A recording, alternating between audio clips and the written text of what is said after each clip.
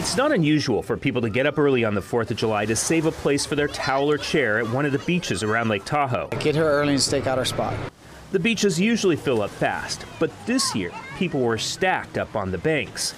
Tahoe's crystal clear water stretching its reach and stealing prime beach real estate. I mean, it's like right up on you guys. Yeah, it's cool though, man. We could definitely use the water. The reason the beaches disappeared, Tahoe's lake levels are a few inches away from maximum capacity, according to the U.S. Geological Survey's measurements. After a historic rise during the winter, the runoff is now filling the lake back up. And that's because the water isn't flowing out into the Truckee River like it was just a few days ago.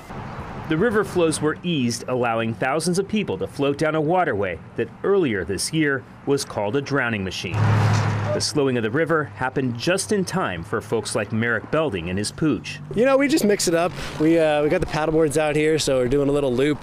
We come out here with the dog, and then we run up the trail, then we put the floaty in the water, and then we float down. The stormy winter season, leaving behind a super soaker 4th of July. At Lake Tahoe, Kevin Oliver, KCRA 3 News.